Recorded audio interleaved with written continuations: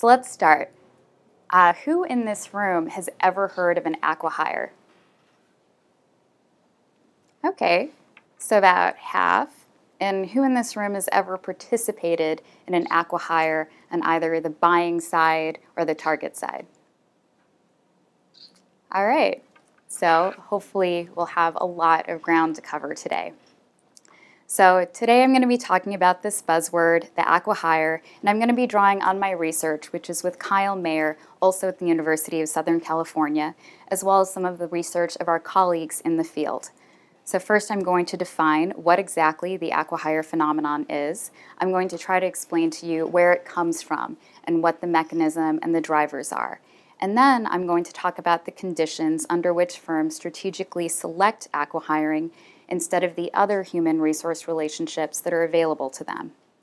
Finally, I'm going to talk about some controversies with the acqui-hire because I think anybody who reads the news with acqui-hiring today sees a lot of headlines that say things like the death of the acqui-hires suck, things along that line. But I actually think they can be very useful. All right, so the obvious question, what on earth is the acqui-hire? So the short version we have here says that the acqui-hire describes the process of using acquisition as a mechanism to hire a team of employees from a company with no other assets of significant interest to the acquirer. So let's break that down. All right, so here we have M&A, which is being used in kind of an unusual fashion as a hiring mechanism. It's being used to actually bring on a team of people rather than the typical focus, which is on bringing on products and technology. Then we can see that an M&A is classified as an acqui-hire when it's obvious that the acquiring firm really doesn't care about the product or the patents. In fact, we usually see that they are shuttered after the acquisition. So that would tend to go against most of the dominant literature, which we'll get to in a second. All right, so how do we know that an acqui-hire is actually happening? So according to research from places like CB Insights and also from some of my colleagues, Chatterjee and Patro, we can see that we're typically looking at early stage startups. This can happen as early as 6 months after the project is founded and between a couple years old.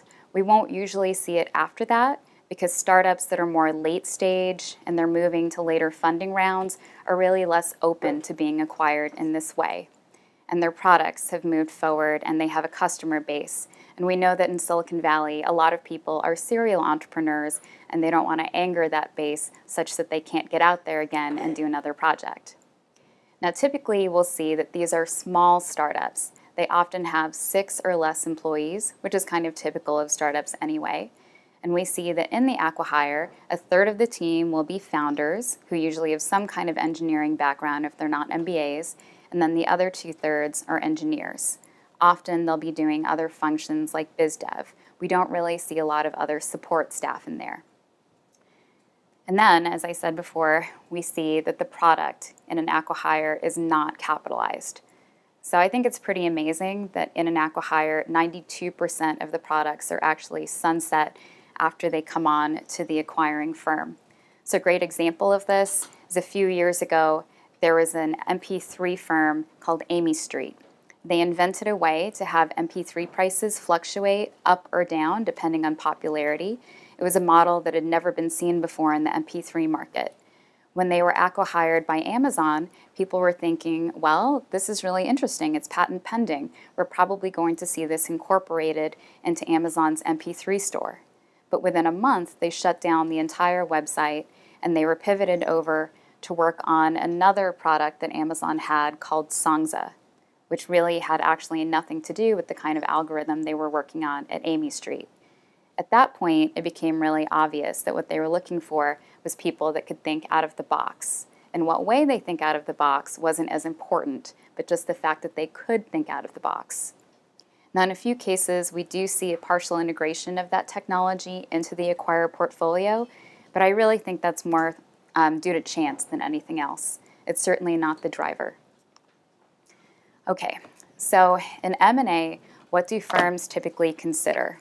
The conventional wisdom and all of the management and economics literature says that a firm is going to buy a startup because it has technological assets and other assets that are in conjunction with those tech assets. So they're going to want the services that are connected to the product. They're going to want to capture that customer base. Maybe they even want the supply chain relationships. A lot of reasons, but basically in this model, the human capital that comes along is just a bonus. It could be those original engineers, or you could hire new engineers and it would be fine. Sort of swap in, swap out. Now in the ACQUIHIRE, we're looking at a completely converse situation where we're saying, no, firms are actually buying the startup for their human capital, and it's the tech asset that doesn't really matter because all it was in the first place was an economic signaling device. So what we see here is that the quality of the technology is being used only as a proxy for the quality of the underlying human capital. So if we see that within 6 months they have kind of a demo and it doesn't work that great, but we can see that it has great potential, and that's enough to know that these people are really smart, then that's enough for them to move forward with the M&A. This is basically because here we could say that M&A isn't really driven by what we call a search for solutions. It's driven by what we call the search for problem solving. Now, in Silicon Valley, we know that M&A is really, really common, and a lot of it focuses on startups, right? Over to the left, you can see these figures for the US at large. So thousands and thousands of deals per year, and Silicon Valley is one of the most active markets. 88% of these exits are actually pretty small at 100 million or less, and so that means that most of them are in startup land. But the question here is, how does the ACQUIHIRE actually fit into that? Is it something really significant and growing, or is it just kind of a small anecdotal thing that a few strange firms like Google and Facebook like to do? So let's consider why ACQUIHIRE has emerged at this time. It's not actually new. In the 1990s, Cisco liked to do this thing that they called spin out, spin in. So they would send off their people, tell them to start new companies, let them grow a little bit, see how they did, and then they would acquire them right back in order to get the new product teams. But then we have this big lag, right? Like between the 1990s when Cisco is generating some buzz about that and 2005 when the first new mention comes in is a lot of time. So at that point, we see that this one tech blogger, Rex Hammock, has noticed that Google has acquired this teeny tiny company called Dodgeball. It's basically two guys and a little product that they've launched like less than a year before. And he says, I am going to call this the ACQUIHIRE because what I think I just saw is a hire with a giant signing bonus. After that, we see a period where a few other tech blogs start buzzing about it, and there's a lot of ACQUIHIRing going on underneath the surface at Facebook and Google, but still nobody is talking about it. I think in part because at that point nobody could decide how this would be spelled. So we would see that Rex Hammock called it the ACQUIHIRE, other people were calling it the ACQUIHIRE. It was very hard to Google something and to understand a trend that everyone was spelling in 7 different ways. In 2010, the New York Times linguist Ben Zimmer decides he's going to analyze the word. He's not really sure how to spell it either. So finally, we get to 2011, where the New York Times decides that they're going to take a stand on what this thing is called. And when they feature ACQUIHIRE on the front page of the New York Times, we can finally start to understand the phenomenon because we're all talking about it in the same way. But going back to Cisco, what is really, really new about this new resurgence of ACQUIHIREs, regardless of how we spell it, is that it's become not just this sort of fun thing that someone does as an experiment with HR, but a really integral part of the whole HR strategy. This is something where firms are going, in order to survive in Silicon Valley, we have to participate in ACQUIHIRes. We have to be able to get people this way because they fulfill an essential function and a capability that we don't think that we are going to be able to get elsewhere. So that's something I'm going to go into more in a bit. So in the first few years, we really only see 6 firms that are appearing in the news for ACQUIHIRes. That's Facebook, Google, Twitter, Zynga, LinkedIn, and Yahoo. So it really looks like something that just a small consortium of companies has decided would maybe be better than just poaching from each other. right? So we don't know, is this really an HR strategy, or is this just a small fight that some Silicon Valley firms are having? But now we can see that in the news, people are starting to talk about this as a wider trend. We see that now companies that we don't think of as traditionally Silicon Valley are picking it up. When I think Silicon Valley, Accenture is not the first company that I think of, and neither is Palantir. These are more part of the defense industrial complex. So we can see that it's broader than Silicon Valley high tech.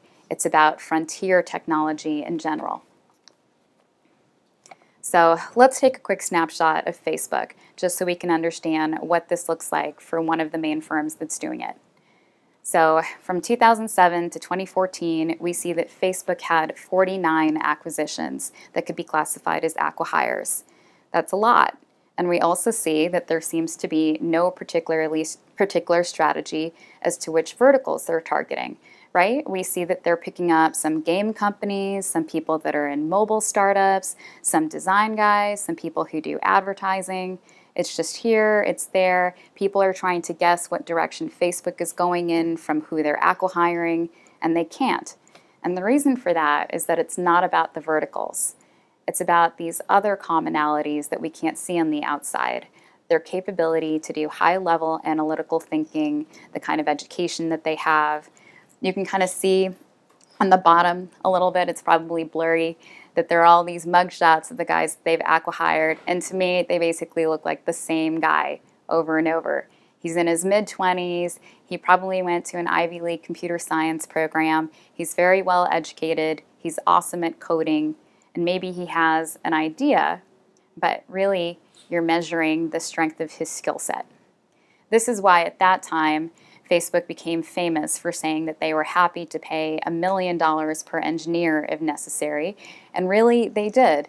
In that reported sale range, you can see that there were several acquisitions they had that were 2.5 to 15 million, so that's a lot more than $1 million per engineer when the company has like 3 or 4 people in it. And then we have a few that are 16 million to even $1 billion with Instagram. So not every company is doing what Facebook did, and these days it's definitely not $1 million per engineer, but Facebook was trying to send a message that the value here was really in the kinds of people that they are getting. We have this quote where Mark Zuckerberg says, Facebook has not once bought a company for the company itself. We buy companies to get excellent people. Now that's not necessarily true in every case. We know there are some acquisitions that were about the tech, but he's trying to send a message to the rest of Silicon Valley in that he's saying, I can solve more complex problems than you because I have better people than you, and thus I can stay ahead of the game. So what exactly is the reason why Mark Zuckerberg and everybody else thinks that they need to be solving really complex problems all the time? So in a nutshell, Silicon Valley, enormous pressure cooker, right?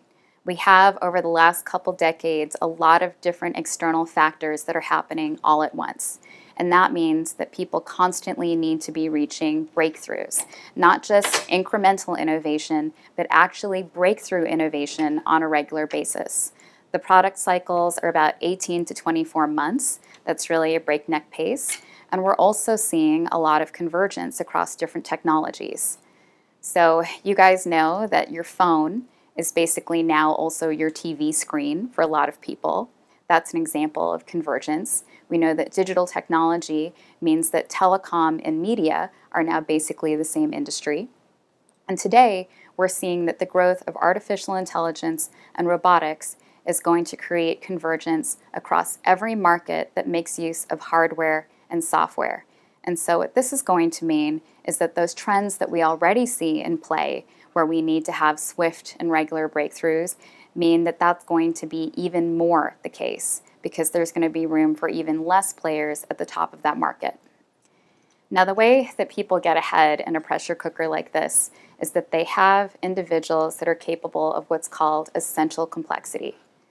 Now, there's a famous computer scientist named Fred Brooks, and he coined the term, so I'm not going to take credit for essential complexity versus accidental complexity, but what he was trying to say is that there is a big difference between somebody that can fix something that's just, inherently inefficient. So here I have the example of this Rube Goldberg machine, right? This guy, he wants to change the channel on his television system. So he has created his own system to do that. It probably works, as a lot of Rube Goldberg machines do, but it is full of accidental complexity. And an engineer that's good at dealing with that would just come in there and go, okay, I think I can take out 5 to 7 of these steps. Now the engineer that's capable of essential complexity, the one who comes up with the infrared technology to use the TV remote, is a completely different type of engineer than the first guy. He's able to think at an abstract level. He's able to go, not what is this situation and how do I streamline it, but how do I think completely out of the box with what we have now. And that's why the infrared remote here is such a quantum leap. And what's really amazing is that we need to see at places like Google and Facebook that kind of quantum leap happening literally every few months.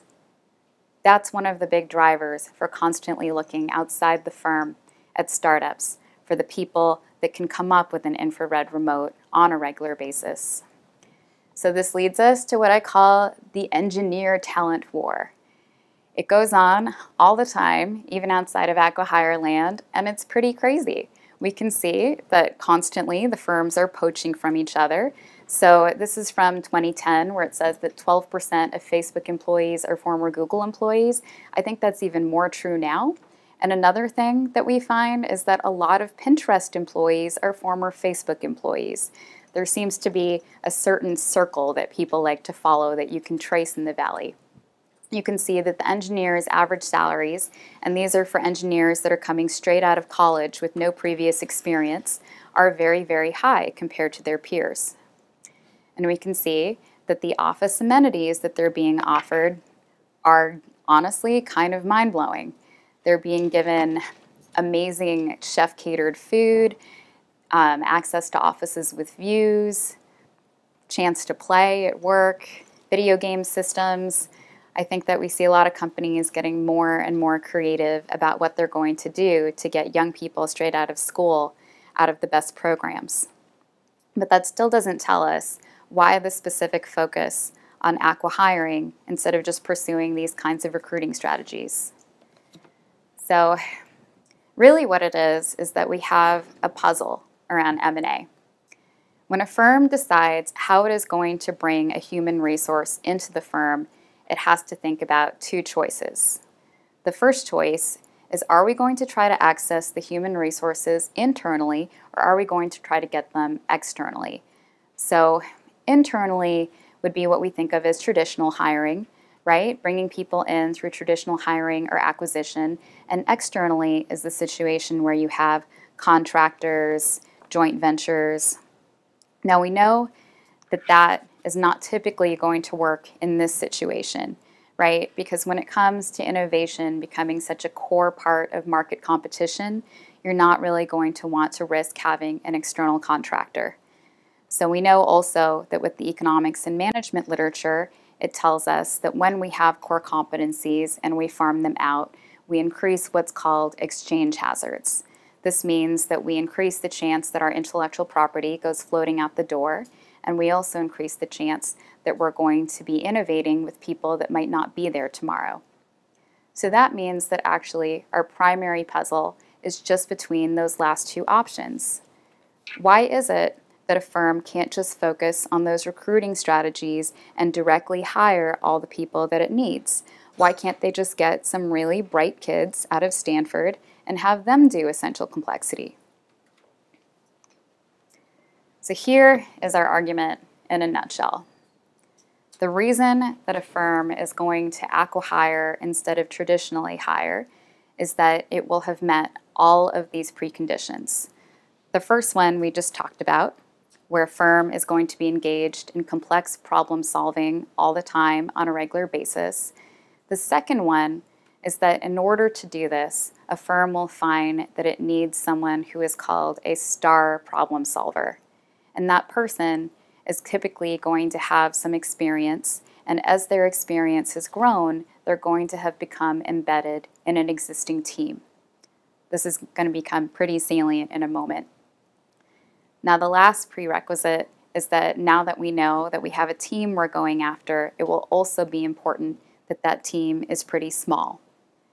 If we're trying to bring on a team of 50 people, trying to do it through acquisition is probably going to be more expensive than most firms even want to think about.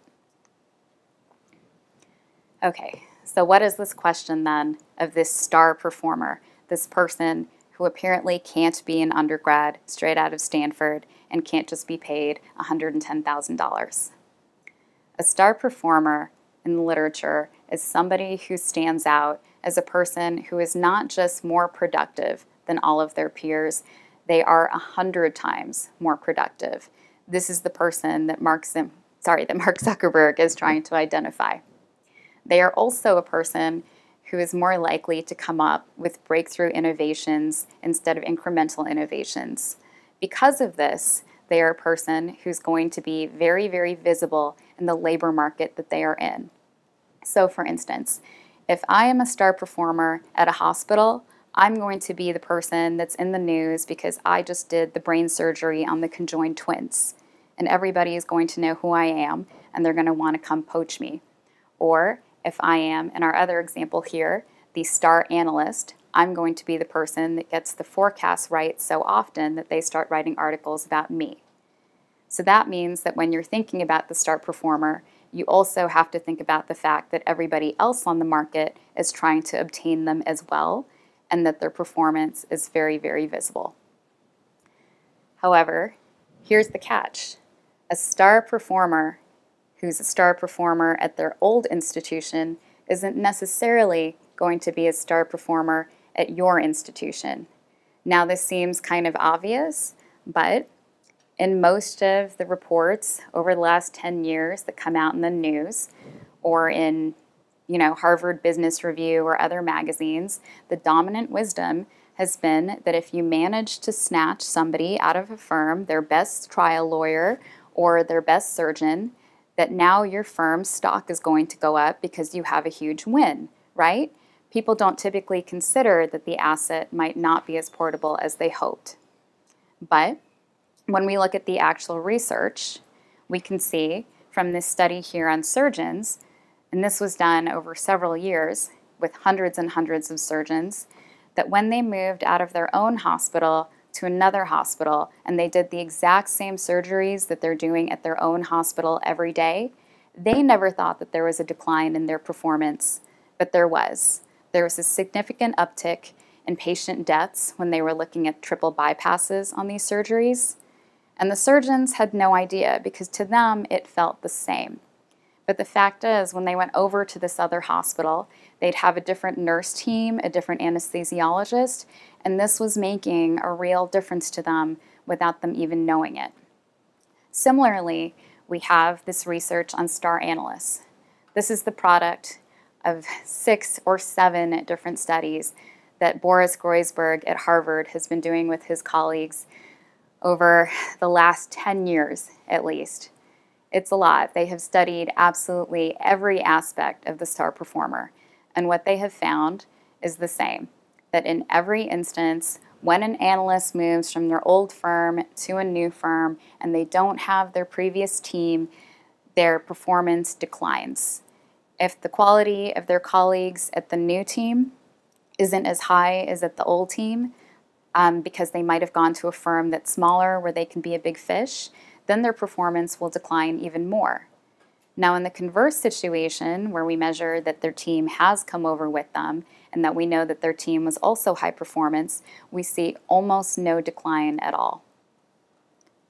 So what does that tell us? Even if this star performer had fairly, average but high-performing people around them who in themselves didn't seem special, they're part of a system that breaks if you try to pull the person out. And so the takeaway from that for acqui-hires is that teams are really, really key to star performance, and they can't actually be separated from the value of that. So an acqui-hire strategy is inherently a team capture strategy. So here, an alternate example then. What about lift outs? So anybody who's familiar with the law might know that law firms do not typically do acqui-hires, but they do what's called lift outs all the time. This is a situation where one firm goes to another firm and arranges to poach an entire team of people at the same time, right? So that would seem to be pretty clever. Okay, so we didn't have to do the M&A. We were able to get the whole team anyway, and it wasn't as expensive as it would be if we tried to buy the whole firm. Now, lift outs are pretty common with lawyers, doctors, even entire academic labs. I don't know if any of you noticed in the news recently that Uber lifted 50 roboticists from Carnegie Mellon University. That was actually more than half of their major robotics labs. So this fall, they're going to be reeling from that a little bit. But that means that Uber literally came in, and instead of acquiring the labs or the startups that spun off from the labs, they just made arrangements with all of these people to leave and come on board to Uber at the same time. So the pros here are pretty obvious. We can see that it's cheaper than M&A, it's going to be a lot faster, it can work for large groups. So why on earth then would we ever acqui-hire, right?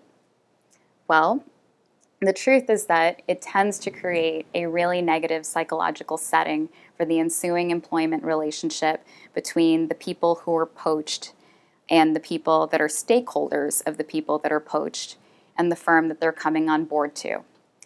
So a startup will often have outside stakeholders who include advisors, investors, people who are really vested in that startup's future performance. They are obviously not going to be very thrilled if an outsider just comes in and poaches them. It also means that because you've come on board in a situation where a firm tells you that they're okay with poaching you out of your firm, you're not going to feel very bad if this happens again and another firm comes to you and says, hey, I can even double your salary from what it was before. Now we know that because star performers are very visible in their markets, that this is actually a pretty likely thing to have happen. So this is why one of the big strengths of acqui-hiring is that using M&A in this way might allow us to set a more positive employee relationship with the acquired firm. In my research with my colleague Kyle Mayer, we talk about some of the factors that might come into play. The way that the acqui-hire structure might improve autonomy for individuals that come on board that way. It creates a lot more trust because often there will be a kind of coaching relationship between the company that's watching the startup to see how it does, and that'll happen for a couple months before the startup makes a decision to come on board. And we also see that there is a commitment to each other in a much more positive manner. And then there is also that positive status and prestige. When you're acqui-hired, you're going to get this nice news article that says that your firm was purchased for a nice sum of money, and it's going to make you feel pretty good and also much more embarrassed if you were to suddenly leave the firm for a better offer, since you've just gotten all of this positive press. The other thing is that the acqui-hire structure financially is also one that allows you to keep up a good relationship with your stakeholders. So up in the screen, I hope it's not too blurry. Is it kind of visible? You guys can see what the deal structure of an acqui-hire looks like. So we have two separate pools of consideration here. First, we have the deal consideration, and this is the actual cash that's going to be used to acquire the startup. This is actually not the big lump sum. It's just enough money to make sure that the investors can kind of write this off. It's not going to be a loss or a big win. It's just going to be enough so that they're not too angry. And it's some money that can also go to employee shareholders, including people that are not necessarily going to go to the acquiring company. Now the other portion, the compensation pool, that is what's reported in the news. That is actually tied mainly to equity in the acquiring company. So when Google says that it made a very big acqui-hire and it was worth $50 million, a lot of that, maybe $40 million, might be shares of Google that are gifted to the people that are coming on board, not actual cash. And so this means that they have to wait typically 3 to 4 years for that to actually vest. that also gives them a big incentive to stay. It is what's called the golden handcuff structure of the ACQUIHIRE. And I think that it's also kind of clever that it coincides pretty nicely with them being able to stay through 1 or 2 product life cycles before they go. Now, one drawback to the ACQUIHIRE is that, as we covered before with the lift out, it's really not going to scale particularly well, right? So we see that we have this deal structure, it's compensated people pretty nicely, we have this great employment relationship, but that's something that's really easy to do when you have 6 or less people and really hard to do when you have 50. So we think of it as sort of a specialty mechanism in HR, something where when we're looking at most startups anyway that are really small is going to work for them, but not really something that we're going to generalize when we look at larger mergers and acquisitions. Now, with larger teams, intact team retention is also going to be a lot less important because we're going to see much more overlap between team functions and not everybody is going to be a founder or an engineer. However, when we do use the ACQUIHIRE and we get that small team retention, there are also a lot of other benefits that we believe will follow based on our research. It's going to allow you to maintain a specific set of team dynamics that's called the transactive memory system, which we'll get to in a second. It's going to allow you to really prevent knowledge leaks because you won't have anybody from the previous team that's going off somewhere else. If you've hopefully captured all of them, you don't have to worry so much that whatever was the special sauce that you just brought over to your firm is going to be spread elsewhere, right? If there was a certain method of out-of-the-box thinking that they had. Finally, these guys are in modular units in a way. So you can think of Facebook or Google as almost like a Lego company, where all of their teams are like mini companies that can be shifted around, and when they bring new teams in, they keep them like that. They don't necessarily worry about fully integrating them, because anybody who's ever gone through a merger knows that one of the hardest things to do is to integrate them into the corporate culture. Here, we just assume that they're operating loosely under the umbrella, but we allow them to behave almost as an independent company within a firm that's full of independent companies, and we bypass a lot of the headaches of that. So just very quickly, the purpose of the team dynamics here is that when you have a small number of people, you're actually able to form something that's called a shared memory. It means that you have to know less, because you have this construct of who knows what and who can do what, which means that unconsciously, you, maybe the surgeon that's doing the triple bypass, have stopped thinking about certain things because you know you don't have to lay out your instruments because the nurse always knows how you like them. You never told her that that's how you like them, but it's something that's developed over time, right? There are all these little things. How many people here in the room are married?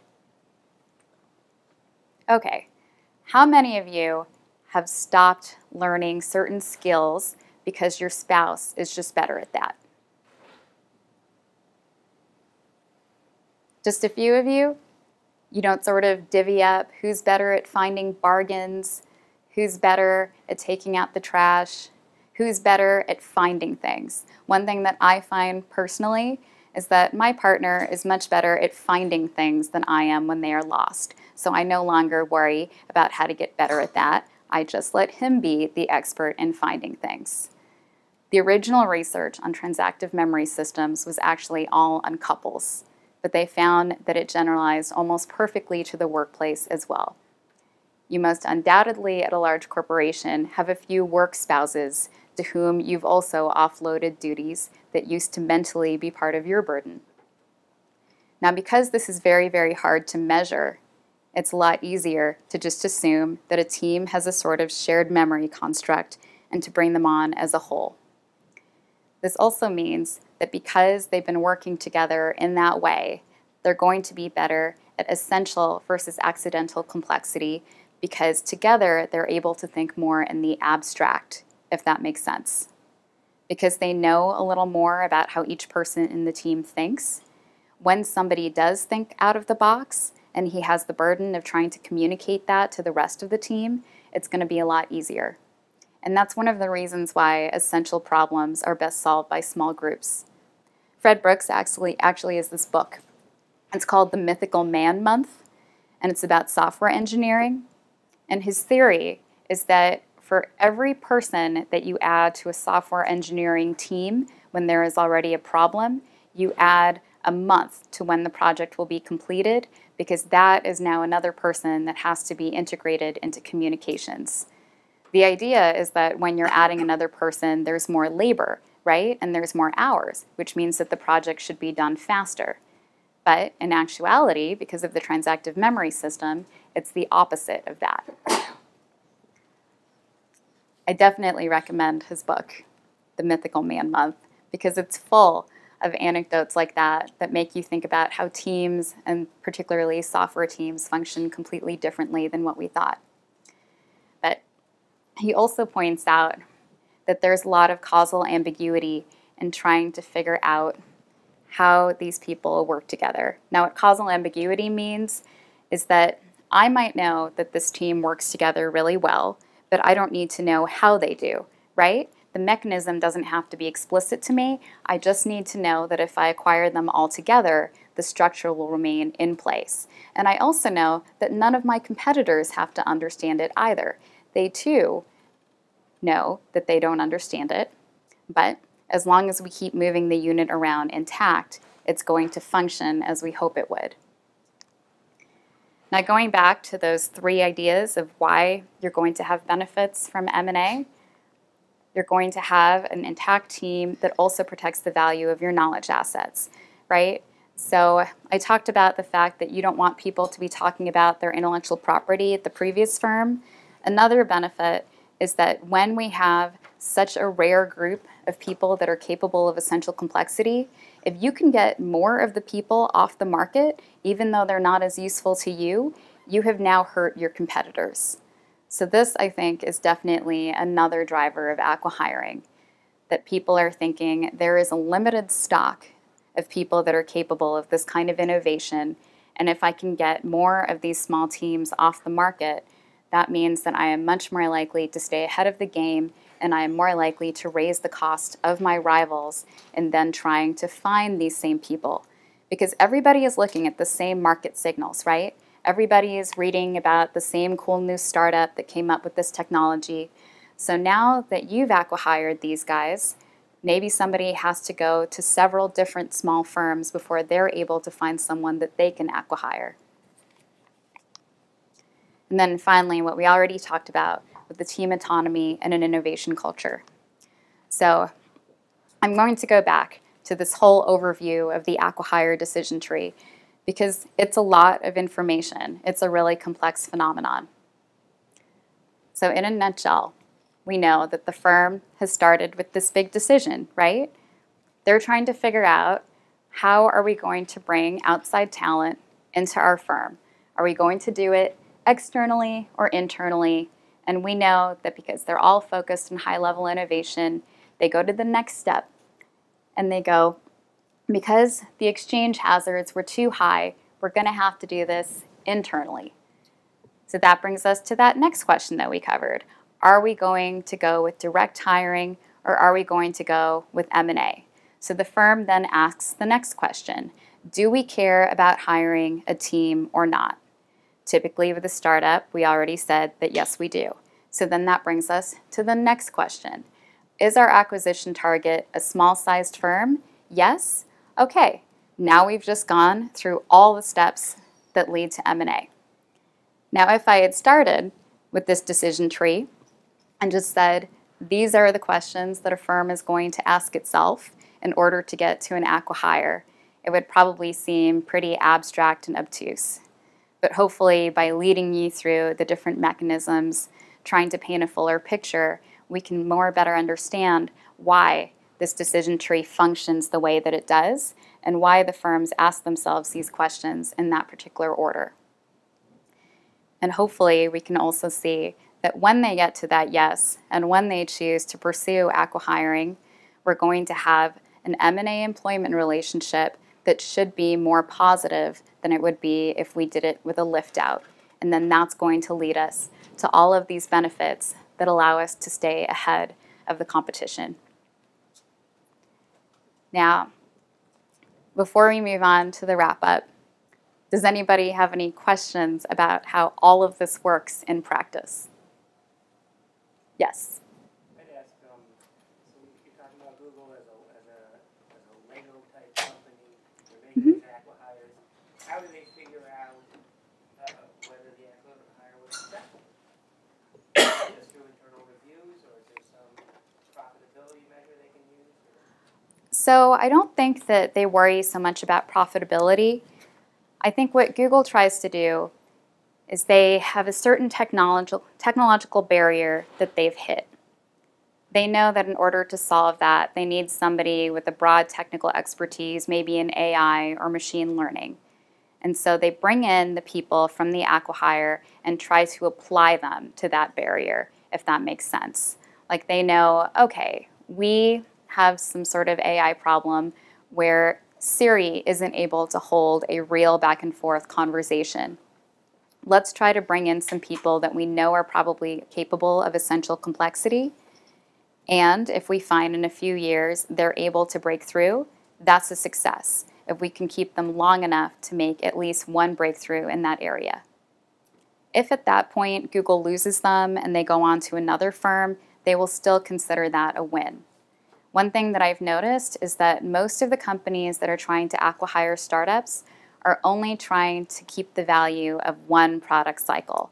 If they're there longer, then that's just a bonus. But with the difficulty of essential complexity, if you bring on people and you find that within the next 18 months they make one breakthrough that allows your product to move ahead, then that is going to translate to profitability in some way, even if you can't exactly measure it at the time. No, the deal documents are focused mainly on how to retain them for that 3 years without them getting too angry. And so it's a difficult balance to strike. On the one hand, you can't allow the options to vest too quickly. On the other hand, if they vest too slowly, sometimes they become resentful and they leave anyway. So I think that's where a lot of the acqui-hire lawyer efforts go in and trying to figure out how can we make that positive relationship and how can we structure this in such a way that we've given you enough cash so it looks really prestigious and you're happy, but not so much cash that this is reduced our ability to get other acqui-hires. How can we make sure that your investors are just happy enough that they won't come after us? Right? So they've got barriers where they just have to get over the threshold, and then that's good enough for them. There are no investors in Silicon Valley that when their firms get acqui-hired are saying, hooray, right? At best, they're saying, okay, well, that wasn't a total loss. And that actually brings us to some of these acqui-hire controversies. Some investors have started to say, all right, well, it wasn't a loss because acqui-hires are just cover-ups for companies in my portfolio that were never going to be successful anyway.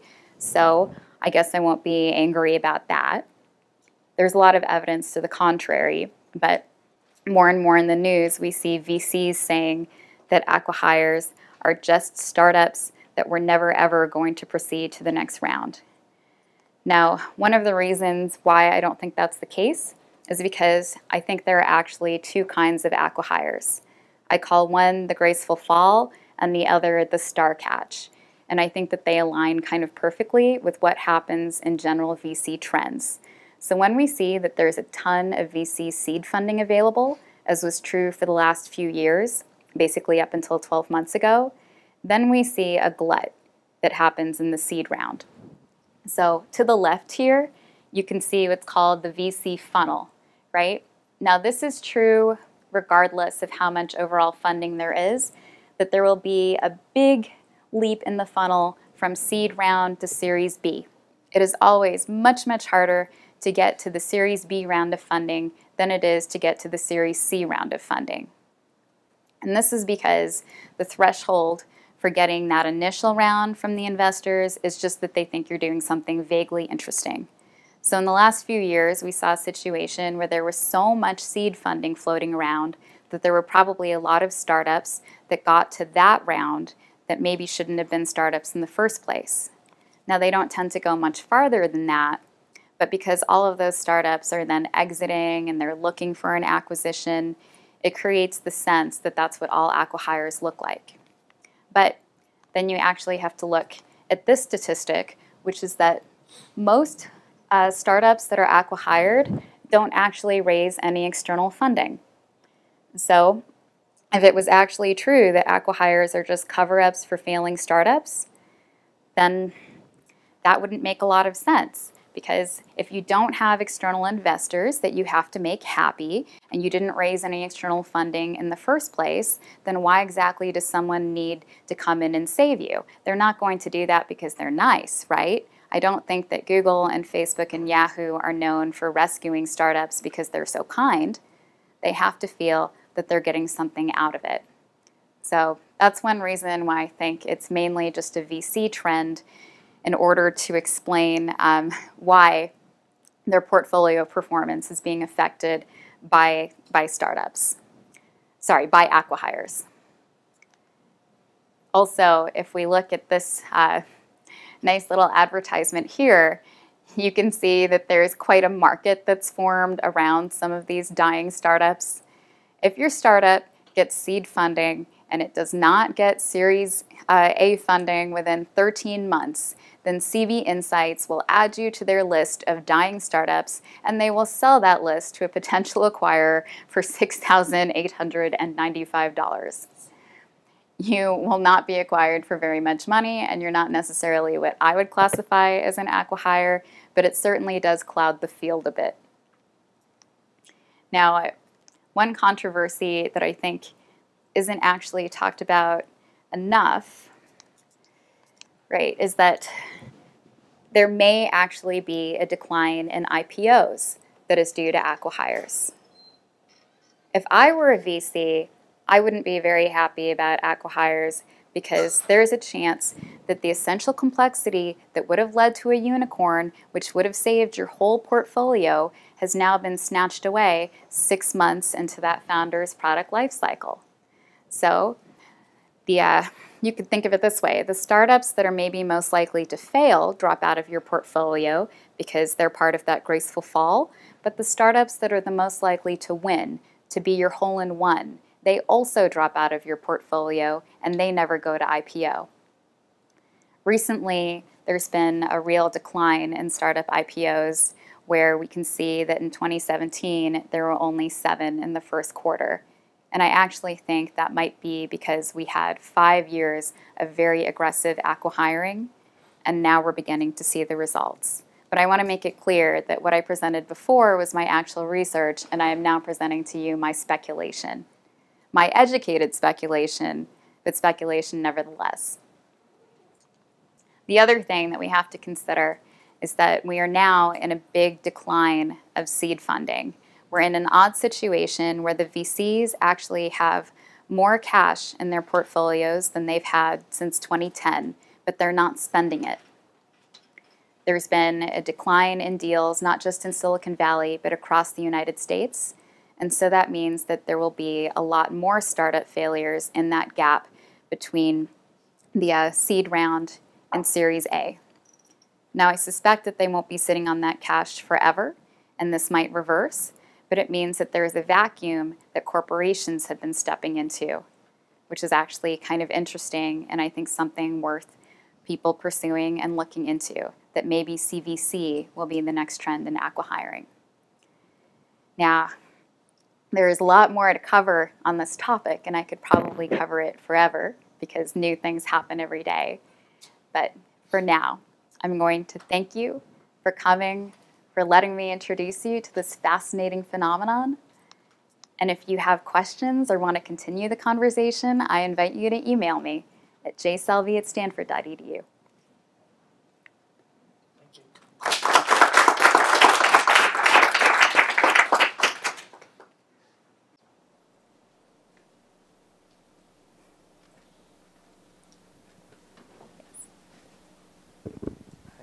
My name is Hide. I work for a venture capital firm. I have a question about, have you ever done any research on the outcome of the acquihires? How long they lasted in a company, or how they quit after the vesting period, or etc. So while I haven't done research on that, my colleagues over at Duke have, Chatterjee and Patro, they had a paper in 2013. And what they found is that a year after acquihires, typically 88% of the team still stayed on, and more than 90% of the founders stayed on. So what I think that equates to is that sometimes someone would lose one engineer. They didn't look at several years out. I think because of the product life cycles, they mainly looked at 1 year out and 18 months out to see if they stayed for that critical period. And typically they did. Well, I know that it's a lot of information to take in, especially if prior to today, acquihire had only been something that you'd seen in a news headline or a blog. And so if you think of any other questions, particularly if you're at a VC or at a firm that does CVC, I'm definitely open to continuing the discussion because there isn't at this time very much research on acquihires. It's essentially myself, Chatterjee and Patro, and also 2 lawyers, Coyle and Polsky. And that might be the sum total of people that are doing active research on the topic.